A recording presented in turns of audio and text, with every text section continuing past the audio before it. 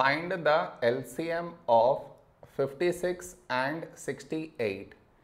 To find the LCM, first we should frame it in this way. 56, 68. This is your step 1. Now you should focus on to the first number, which is 56 here. For this number, last digit 6, even, so take 2.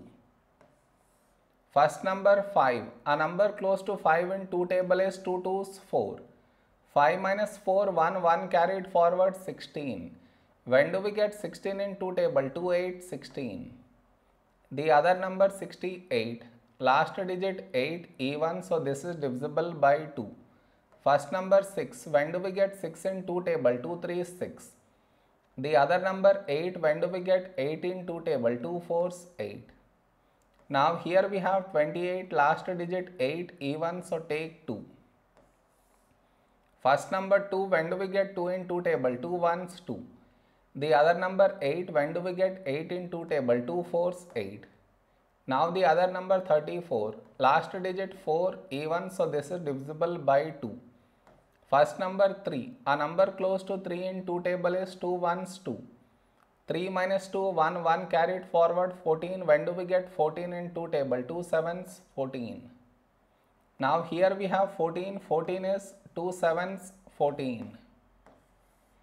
The other number 17 not divisible by 2, so you write it down as it is. Now here we have 7, 7 is a prime number, so 7 1s, 7. The other number 17 not divisible by 7, so you write it down as it is. Now we got 1 here, so focus on to the other number 17. 17 is a prime number, so 17 1s, 17. We got 1 in both the places, so our LCM is the product of these numbers, that is 2 into 2 into 2 into 7 into 17. When we multiply these numbers, we get 952 is our LCM.